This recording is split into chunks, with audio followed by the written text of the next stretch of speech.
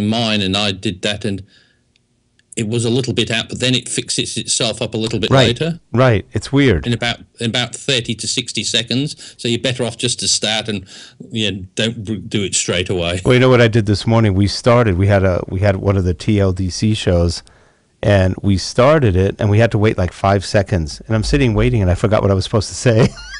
It's like, oh man. When you did your Panasonic one for Tech Down Over, all you hear was toner down over.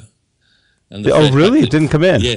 It picked up. It kicked off a little bit of your Tech Down Over part on the first sentence. Yeah, see, that was the problem because we did them both at the same time. So we're going to give it we're just going to start the stream. Are we streaming? We are streaming. Hello, everyone. We're streaming and having a private conversation, so don't pay attention for another couple of minutes. We're almost done. Jeff, are we done? I guess we're done. Yep. Anyway, hi everyone. Welcome to Tech Down Over. This is, I don't know, what episode, 80 something?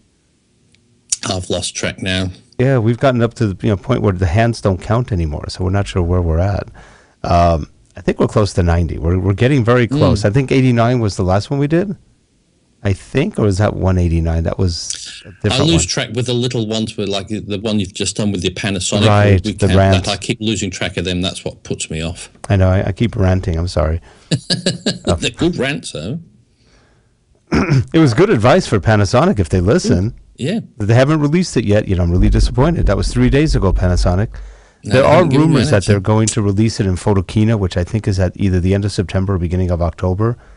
And that'll be good. But, there's been a lot of talk all over the internet. And the 5D Mark IV, I'll tell you more when we're on the show, so we get it on both sides. But do you want to start the show recording? Yep. Okay, here we go. You want to count us down? Yep. 3, 2, 1. And hello, everyone. Welcome to Tech Down Over. I'm Rick Zanani, and I'm joined today by my good friend and co-host, Jeff Blanchard, coming to us from Melbourne, Australia. Hey, Jeff, how are you today? Good, thank you, Rick. And it's, the 3rd of September, so the 3rd day of spring for us. So we've got out of miserable winter and it's spring now already? Into spring. Oh, see, we don't do fall till September 21st or 2nd. No, we're very funny. We do it exactly on the date, no matter what the weather's like. Well, congratulations for heading into spring.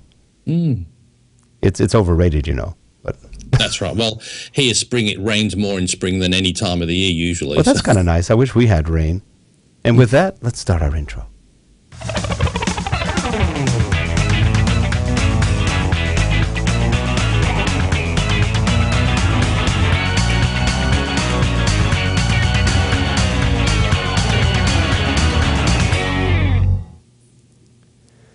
Well, Jeff, the world of photography is turned on its head. It's angry. It's in revolutionary mode.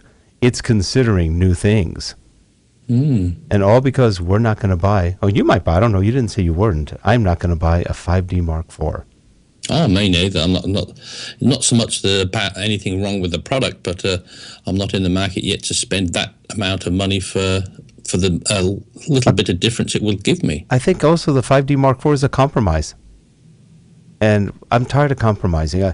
I came to a conclusion this weekend. I was actually chatting with the angry photographer, Ken Wheeler.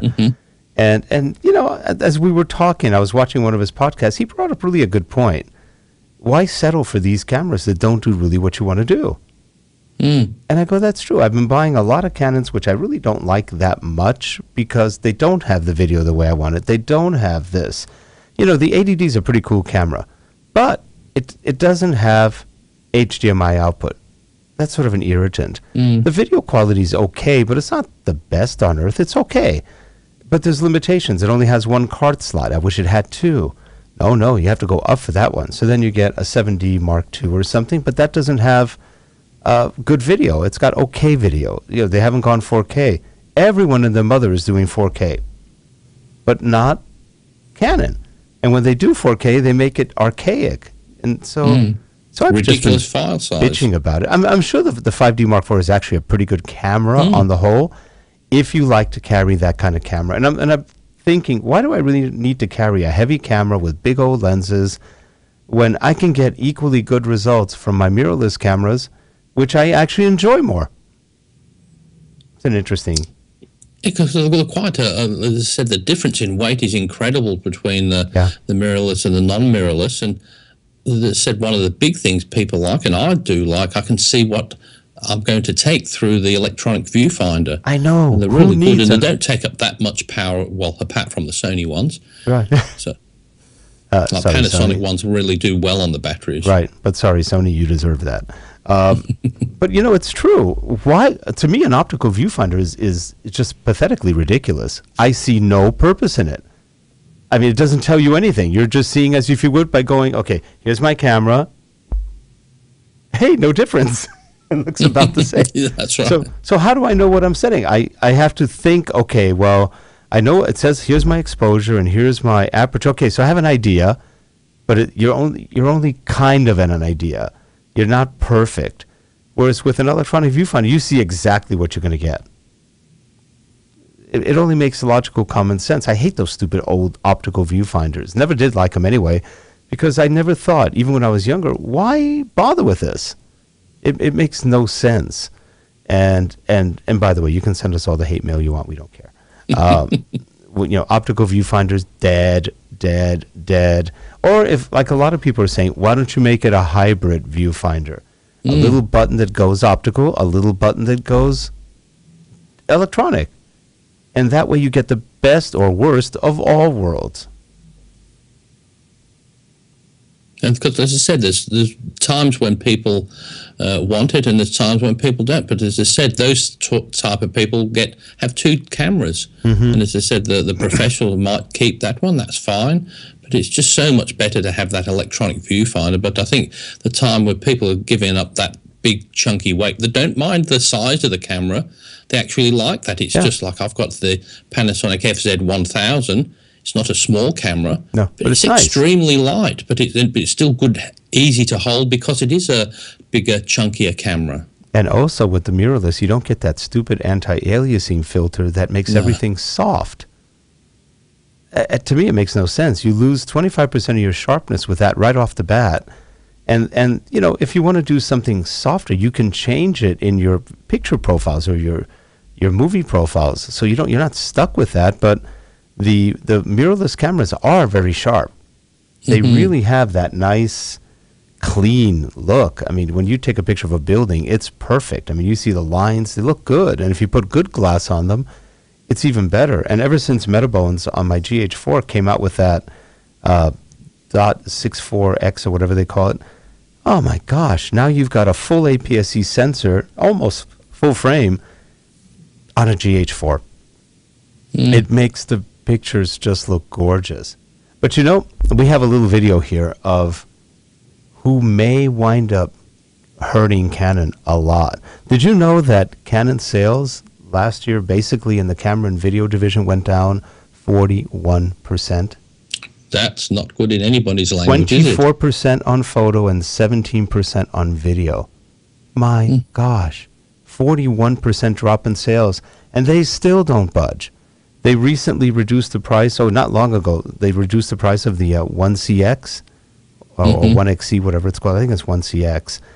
And that one was a cinema camera that's based on an XLR, a DSLR body. It was something like a $16,000 camera or $18,000. They reduced it to $12,000. Now, that tells you how much they overcharge on this stuff. And all the C100, the C100 went down $1,500 or $1,600 this year. And it just came out less than a year ago. It's already down $1,500. They're not selling them. The C200 went down, I think, 5 or 6, and the C300 went down even more. So I think they're getting the hint that maybe we're overcharging. What do you think?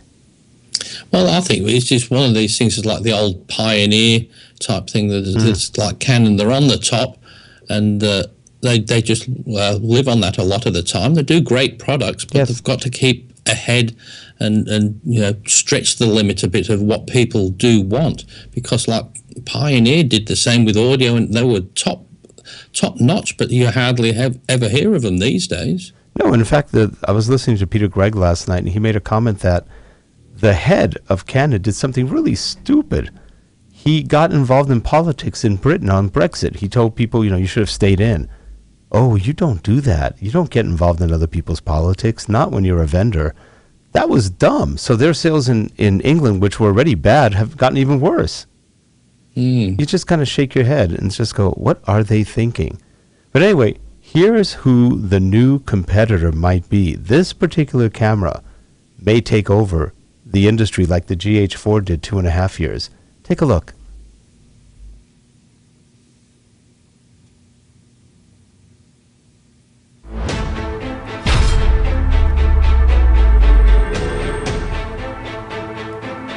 I believe this is only music, Jeff, and it's not that loud. We better talk over it then. So we can talk over it, but this is the Fujifilm XT2. It's coming out next week.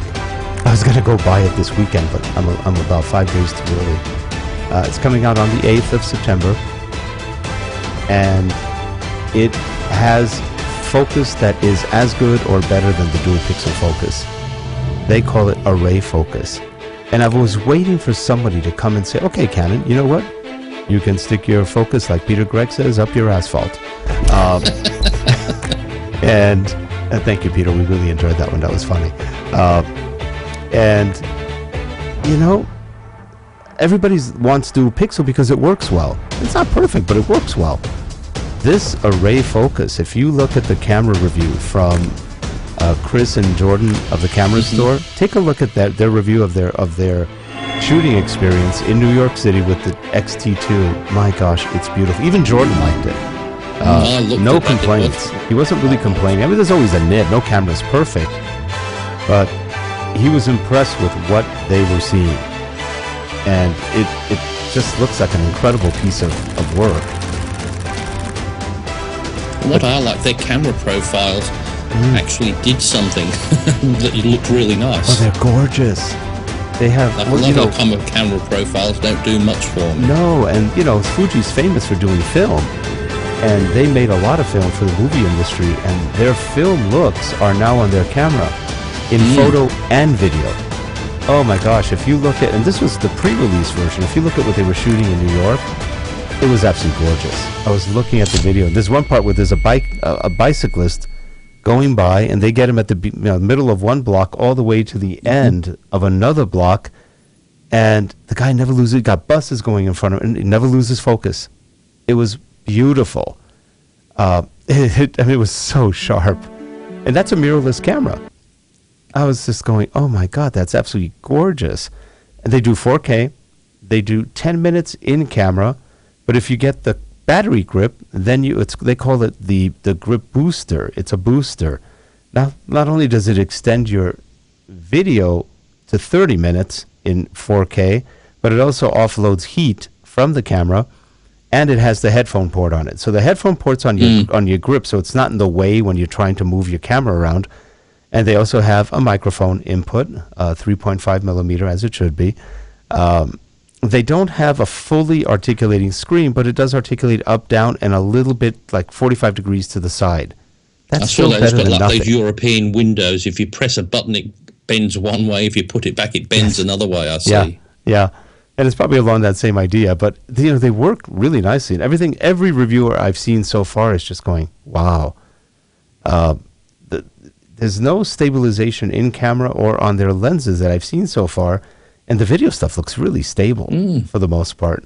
The kit lens, if you get the camera with the kit lens, it is about $18.95. That's a pretty good price for a full DSLR with 4K video, interchangeable lenses. It comes with an 18 to 55 millimeter maybe 2.8, I can't remember, kit lens. And it looks pretty nice. I mean, I've seen people shooting with it. I think that's what they were shooting with in some of their sample videos. It looks like a great camera. And if the GH4 comes out soon, plus the XT2, I think you're going to have two cameras that are going to really, really make a difference to Canon and Nikon.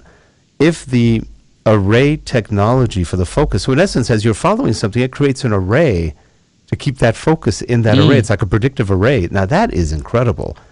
I knew somebody would come up with something better than Canon on dual pixel. They have to. I mean, as soon as somebody creates something, somebody else creates something better. It may take years, but they will do it. That's, what do they say? Necessity is the mother of invention. And that the limitation of 10 minutes on 4K and 15 minutes on HD, I don't think that's too much of a problem for that type of camera. If it is a problem, you usually want a video camera that can just sit there and record 3 hours. Exactly, you get a camcorder.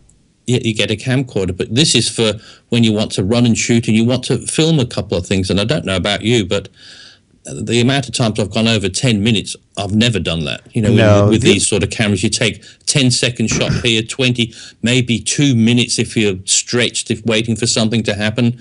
But if you don't use these cameras for that, so it shouldn't be a limitation. No, and when we've done interview videos, like corporate interviews, if it goes longer than 30 minutes, we could stop and start again. That's not a problem. There's always lags in an interview where you might stop, the person wants to get something to drink or whatever. So it's not a problem that 30 minutes is too short. 30 minutes is pretty long. A 30-minute interview is long. If you have to go longer, it doesn't take anything to press stop and start again. No, and like we said, if you're going to do that, you've usually got a video camera set up for an interview like that anyway. So maybe using this camera for a breakaway shot. Sure. One thing I had to ask about that, Rick, I saw everybody always says for still frames, the continuous shooting. Yes. And I see it's going from 5 to 14 frames per second, but I didn't quite understand when do you get it at 14 frames a second? What settings do you have to have it on? The only way you get 14 to frames is when you have the battery grip on. Oh, okay. So the battery grip is actually a power booster for the camera. It's really quite clever. Without the battery grip, I think you get, I want to say 7. Five's the minimum. 5 is the minimum? Okay. The minute you get the still good battery grip on, I think you get 11 to 14.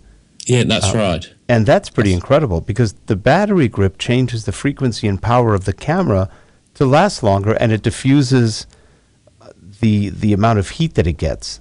I think that's pretty clever. And I like battery. I prefer shooting with battery grips because my hands are large.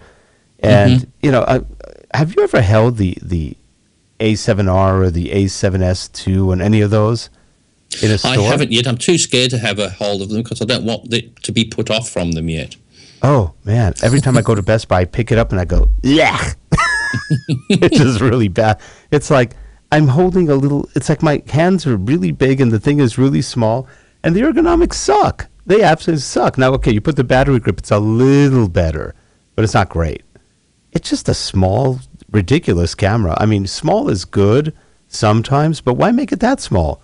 And then, of course, you have the heat issues and everything else. That makes no sense.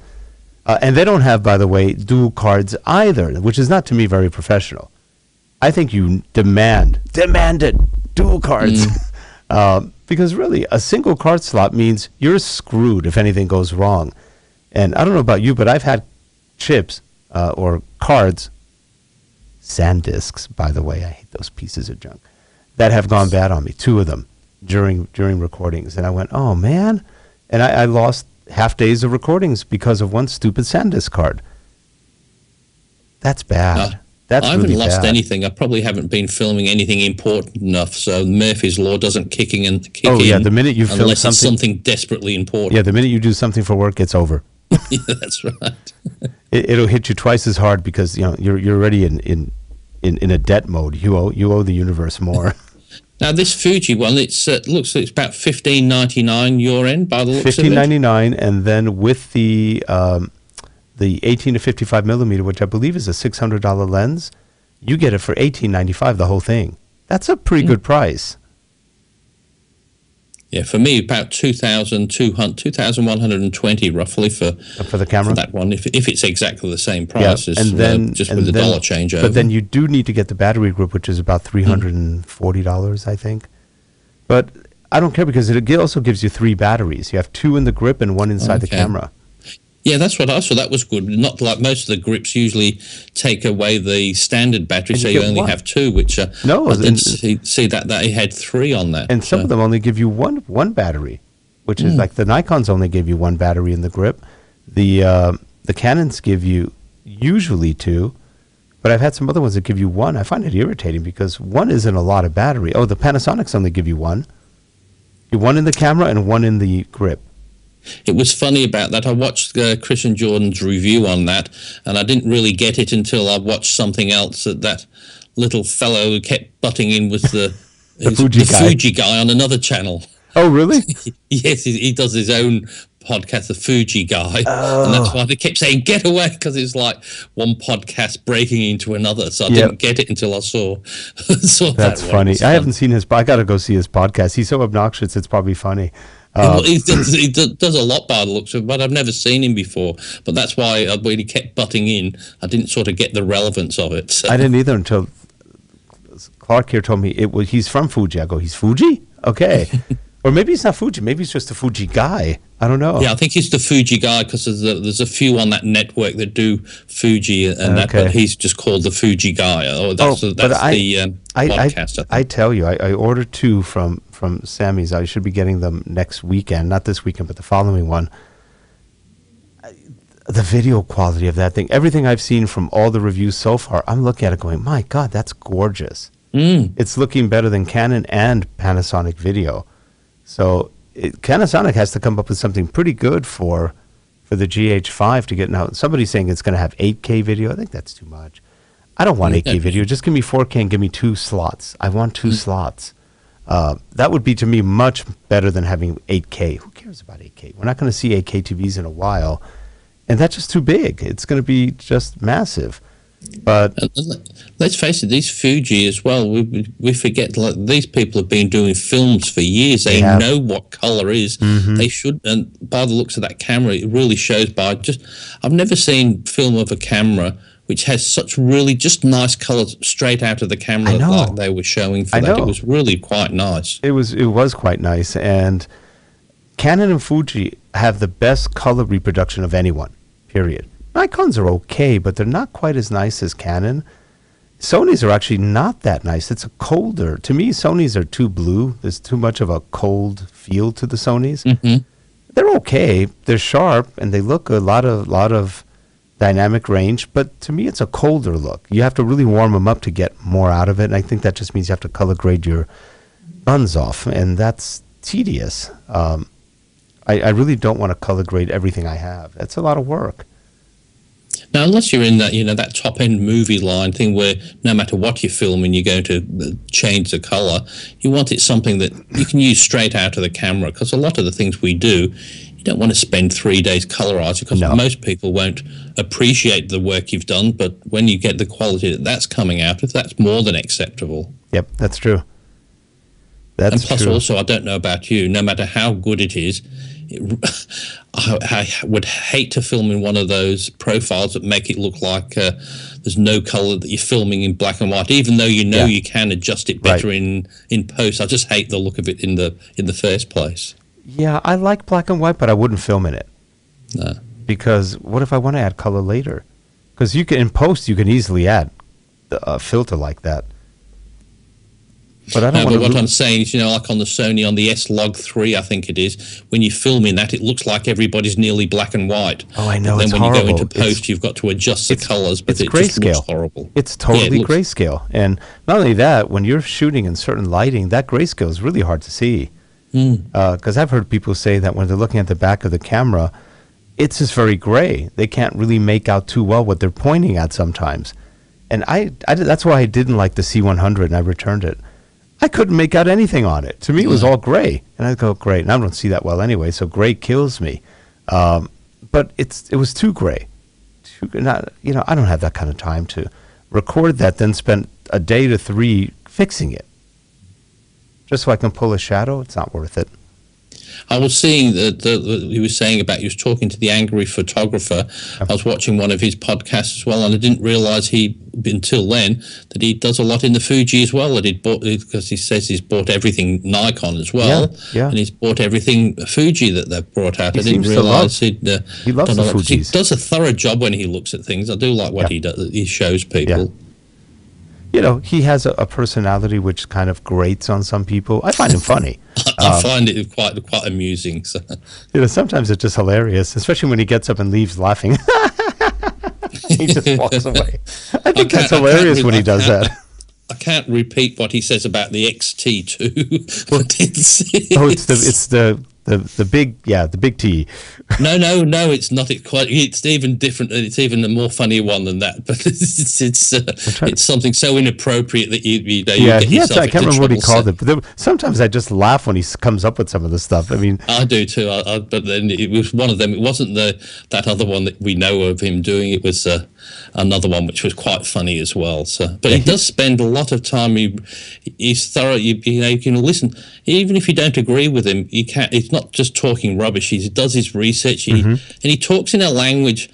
A lot of people who do this talk too high level, but even if you don't understand the thing, you understand what he's getting at, and he explains everything, why he's come to a particular conclusion. He doesn't just hate something or like something for a particular reason. He goes really in depth. And for example, when he complains about some of the lenses and he talks about how many elements are in each lens, he's got a point. The more elements you have in a camera, the more diffraction, diffusion you're going to get with light. And they manipulate light sometimes well, sometimes not too well.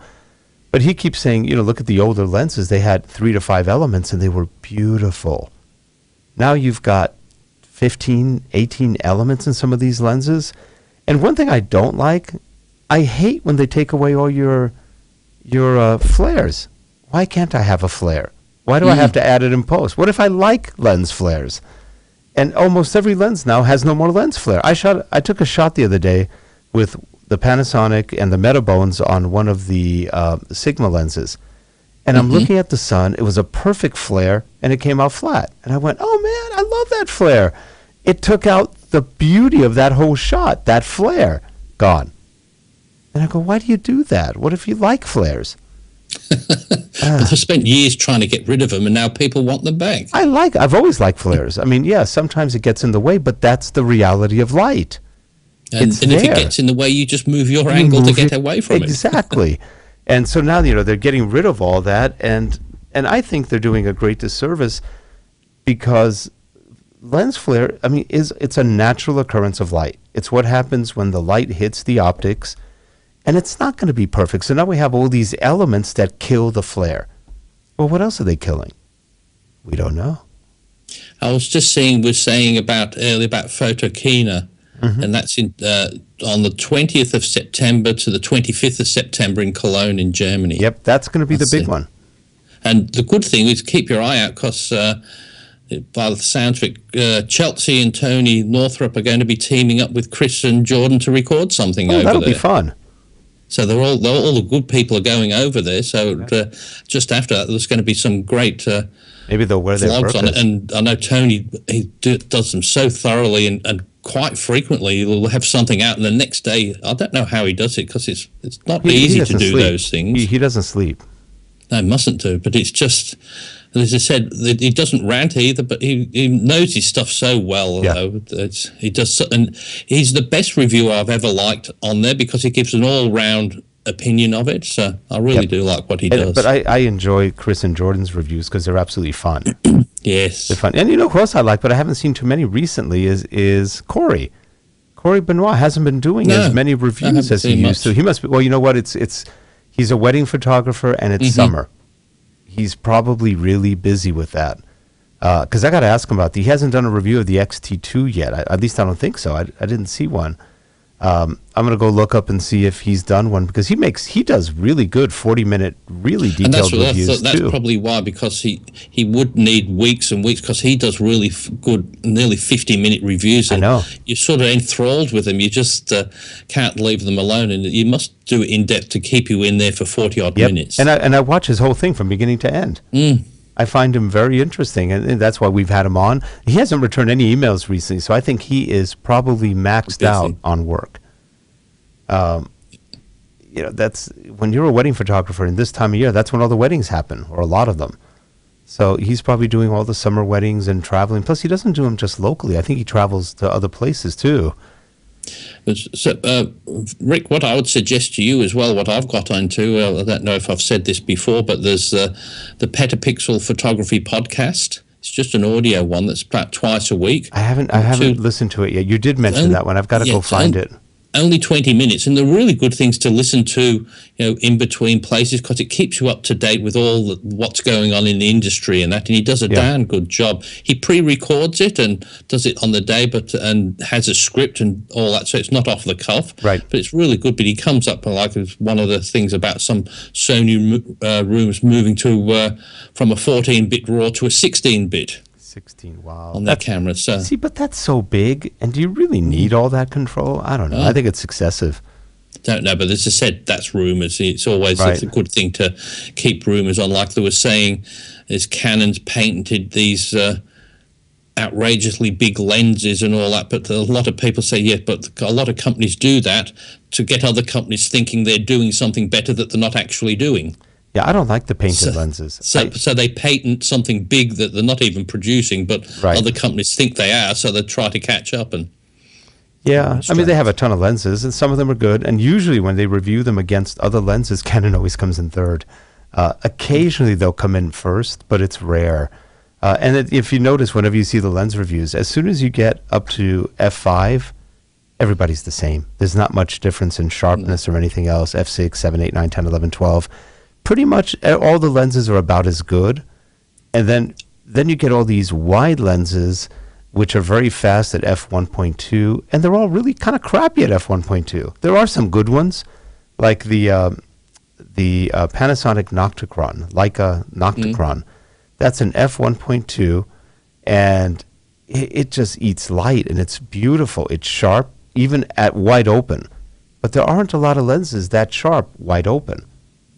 But you find like a lot of, like you're saying, they're quite similar, but the ones like I think the Tamron and the Sigma, they're all quite the same, but they're so much cheaper than the only brand because equivalents. The brands are overcharging. And like even the Tamron, they make them even look the same as the Nikon camera lenses, so you don't even look any different. No, the only way you can really tell easily is you look at the lens hood or the cap, the lens cap, because it usually has Tamron, or you can say, oh, that's a Tamron. Because when you just pick them up, they all look about the same. It's kind of hard to tell. Some look a little more pregnant than others because they're really thick around the middle, and they're just a little too big. And if you look at some of the big lenses, they have these huge fronts. So you're looking at something like this, and yet you take a Micro Four Thirds or an APS-C sensor with a smaller lens, and it still looks as good. Because all of that light needs to be controlled as it goes through all of the elements. So they gather a lot of light, but then you have to manipulate it. When I was chatting with Ken, I made a comment about the Metabone Speed Booster on the GH4 and how wonderful it is. And he goes, I don't know, it messes with light too much. It scares him. It's like too much messing with light. I think Metabones are alchemy, pure alchemy. How they get the light to do what it does is amazing. It's mind-boggling. Now, does that the Fuji, does that has a Metabones to fit all your normal lenses, or what lenses does that take? There is a Metabones right now that does FD lenses, which I think are the old non-digital lenses, but I'm not sure. The Canon FD, I'm not sure which ones those are. I've got a lot of Canon and Sigma and Tamron Canon mounts. They work with Metabones on the Panasonic, but I don't see anything yet. But if the Fuji does as well as everybody's predicting right now, there'll be a Metabones for it. I'm convinced of that, because it probably wouldn't take that much to convert it from one to the other. You can get a cheap $20 adapter that will let you put a Canon lens on, but you're now autofocus deprived. So I like autofocus. I mean, especially now if you're doing an interview and you're not moving, then you can manually focus, no problem. But if you're out there, manual focus without a follow focus system is really tough on video. At that point, you're better off with a camcorder. Yeah, that's right, because as I said, nearly all of us, we've all done that. Oh, I'll switch it on to manual focus. I can do a much better job. But then you get back to the office and you find out, no, I can't. Because you always think it's in focus, and the camera seems to do a better job with these autofocuses, I think. And the only time is if there's something really obvious that's in the shot and you haven't seen it and it focuses in on that. But if that's the case, it's usually there's a tree branch, but your eye's not that bad to see it. But if there's no obstructions in the way, the camera does a far better job than nearly any human, I think. That's true. Now, in your case, you haven't bought a new camera in a while. What are you waiting for? What are you looking for? I'm waiting for something like this. I like the Sony, that sort of type of specs on there, and with the performance it's got the 42 megapixel still shots. But I'm waiting for the A7R Mark II to morph to be a hybrid of the A7S Mark II. That's what I want, because I don't. That probably won't happen because the A7S has the big pixels, and the A7R has the teeny pixels. And even though they have a lot more pixels, I think it's 42 pixels or something like 42, or is it 50 megapixels? I forgot. Even though they've got all those pixels, they're not going to give you, in some respects, the quality of those bigger pixels on the A7S Mark II. So, but a lot of people want the big megapixels, but in reality, I don't know, or big megapixel cameras. I think I almost prefer something in the 20 to 30 range max.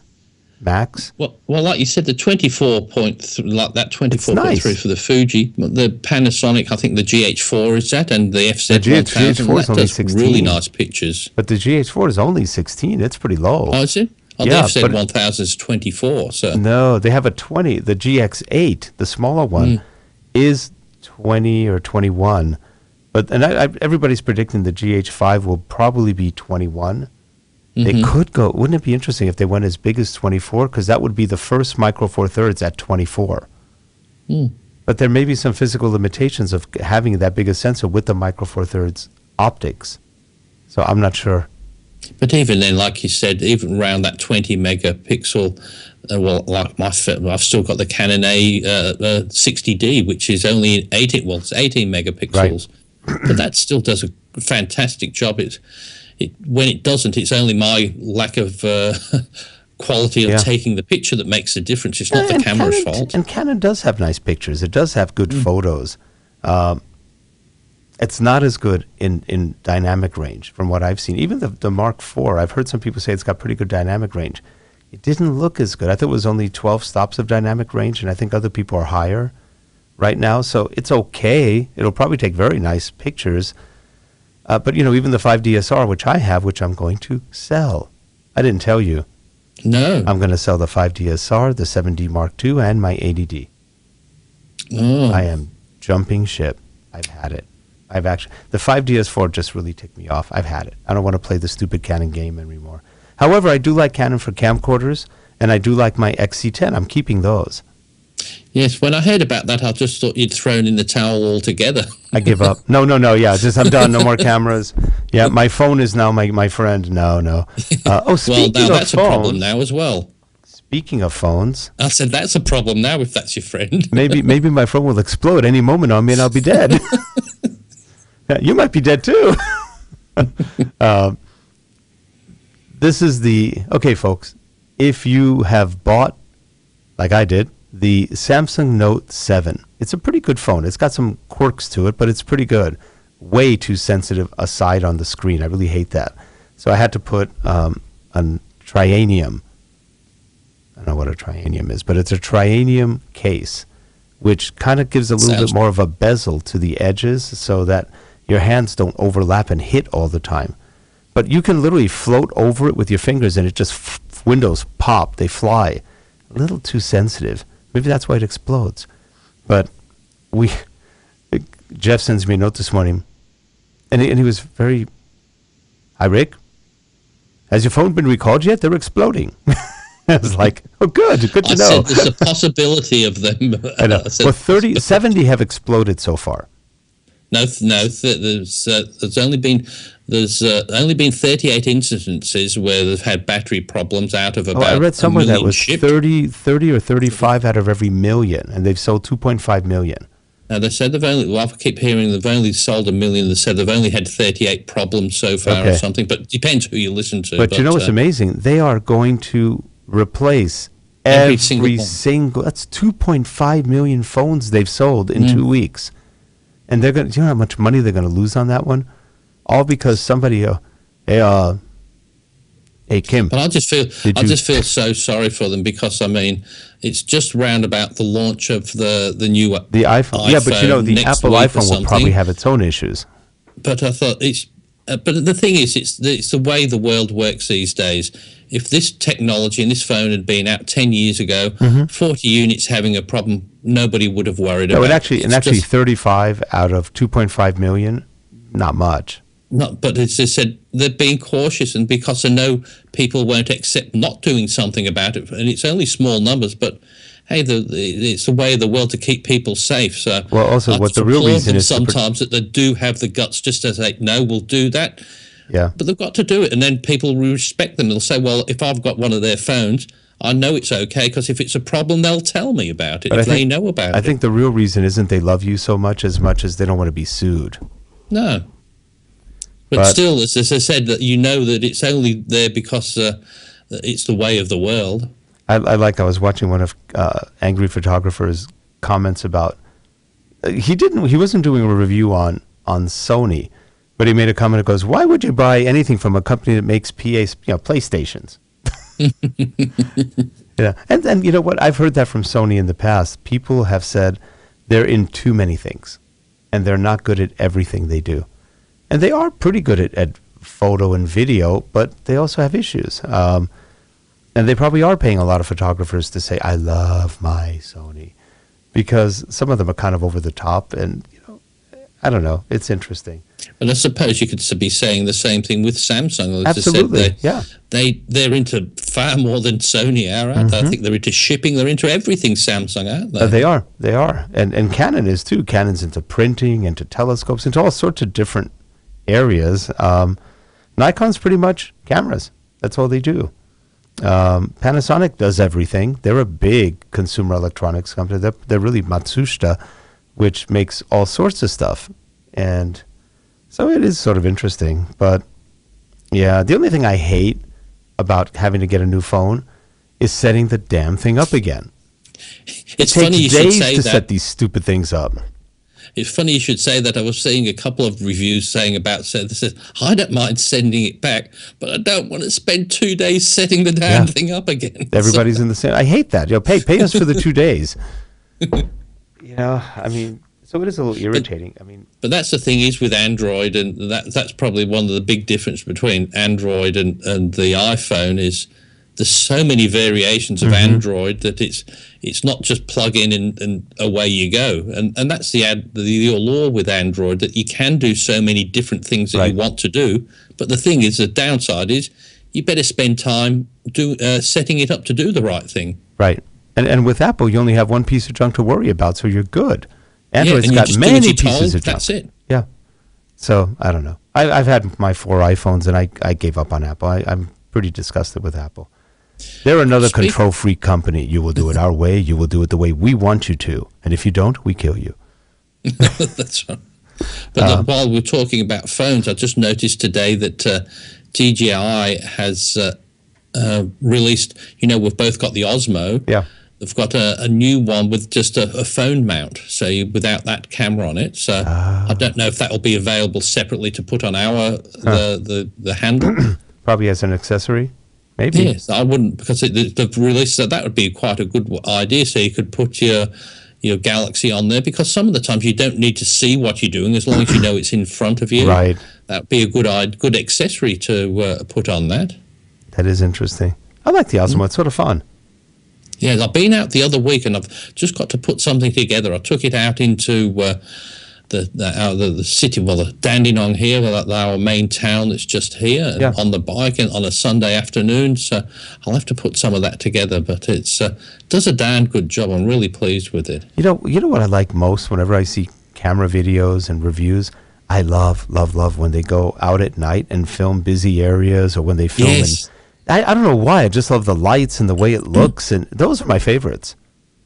Yeah, I do. I've got to get out and do that, but sometimes I just feel a bit scared with me camera gear out especially in the middle of the night. You should live in America, where all of our cities are pretty much rotten hellholes in downtown areas. So you have to be careful. I mean, you got the wrong place, wrong time. You're mugged, and that's not a good thing.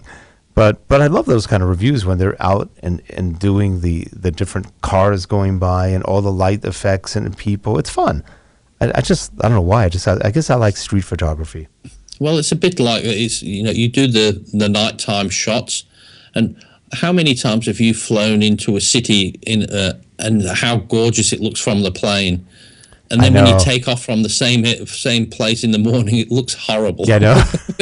Hey, I flew into Chicago one time, which is kind of a dump, and it looked gorgeous. It was so well lit. I was going, my God, what city is this? It's absolutely beautiful. Then I saw it in the daytime, went, not so beautiful. But, it teaches own. I actually didn't mind Chicago that much. It was okay. You just have to know what areas to stay clear of. It's a little dangerous in Chicago, but the outskirts are beautiful. There's some really nice areas all around the outskirts, and the lake areas are nice. But downtown is like any other downtown. It has a different feeling at night than it does from the daytime. LA is the same way. You've got really nice areas, and then it goes into some really bad at night. It's just a different crowd. You have to be careful. That's it. Just be careful. It depends on the city. Some cities are just business cities. Yes. And there's not much happening on night, so they're dangerous. But like Melbourne, it is a nighttime place as well, so it's not too bad. There's always lots of people. But like Sydney, their city, in the main city part, there's not much happening. It's more on the harbour and that. Right. And so but it's not too bad here. But I don't know what Los Angeles is. That's more of a business city. It's not a... People downtown is, but they're trying to build it up. They're trying to make it more of a place to go at night. And I've had friends who've gone there, and they went one block too far from the action area, and they wound up in one of the worst ghettos with a lot of homeless people, a lot of crime, a lot of drugs, a lot of violence, and they just turned the corner and went, oops, and they got out as quick as they could because that's the cops everywhere. It was not good. And that's only one block from this really hot and rocking kind of restaurant area. So, I've done that in Los Angeles. I was looking for Highland Avenue and a particular address to the hotel, but it goes for thousands of numbers. Yes. I typed in the wrong number in the sat nav, and it went to the wrong end of town. It wasn't a very. When I thought this. I don't think I should be in this gang area. Yeah, and it's like. Yes. It was very dangerous when I got out. So I thought, no, I'm in the wrong part of town. Oh, gosh. Well, Jeff, we are at the end of our show, and we only went over by about 14 minutes, so that's not too bad. Lots of stuff happening. Maybe next time we have a show, I'll have cameras to show you. I'm dying to test. I want to see how well those really look when you hold them and just go, but they look good. They look like they've got some... You know what, Rick? I want you to go cold turkey one day and say, give up buying cameras for a year. That could happen. Just go cold turkey. You never know. He's been trying for a year to get me to buy a Sony just to see how much I hate it. That's right. I've resisted. I know you won't, though I did cave in. I did cave in when I got the C100, and he went, "Oh, how is it? How is it? It sucks. Oh, good, I didn't buy it." I was really glad you did, because I was going to say, if you love it, I'll have to go out and get one. Yeah, so. That's funny. Yeah, because I have a little sign saying "Stupid camera buyer." Don't buy anything. Even the camera guy, Larry at Sammy's, he always goes, "Why the hell do you want to buy this?" Because I don't know. Well, because nobody else does, so there must be, there must be something to say. But I want to be different. Yeah. But anyway, and I like, I'm gonna go with what I like, what works, and what's a little more bleeding edge rather than same old settling. So we'll see how that goes. Either that, I'm gonna take up knitting. Bungee jumping. No, not bungee jumping. I'm too fearful. I don't want to jump out of planes or anything. No, that's right. So anyway, well, everyone, have a good weekend. This is our Labor Day weekend here, where no one works, supposedly. And actually, it really should be May Day, because it's a Labor Day weekend, but they didn't want to make it look like it was a communist holiday. So they made it September instead of May Day. Oh, okay. It's always a deception. It's actually Labor Day. It's the commie holiday. Anyway, have a good one, everyone. Enjoy your long weekend, and we will see you next week. Buy some camera gear. Let us know if you like it, so we won't buy it. Take care, people. See you later, Jeff. Bye for now. Bye.